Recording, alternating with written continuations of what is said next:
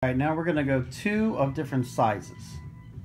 So I'm gonna go with the two that I had before already. It'll be more noticeable if you had like a really small one, really big one. We know that if we go counterclockwise on the driver, that the output will go clockwise. So we got input, output on the small, output on the big. So we know the directions. Now let's talk about speed. So I've got the driver, those circles on a driver kind of horizontal, so we can kind of see if we go 180 and 360.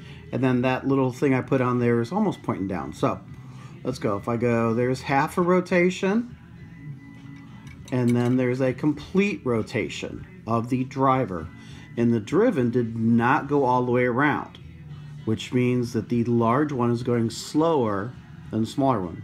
So if we go small to big, the output is slower. And that's what you're going to want to be able to do. You're going to gear things so that the output is either slower or faster. In this case, it's slower because we went small to big. Now, force is going to multiply, and we'll talk about that in a different time. Now we're going to switch some things up.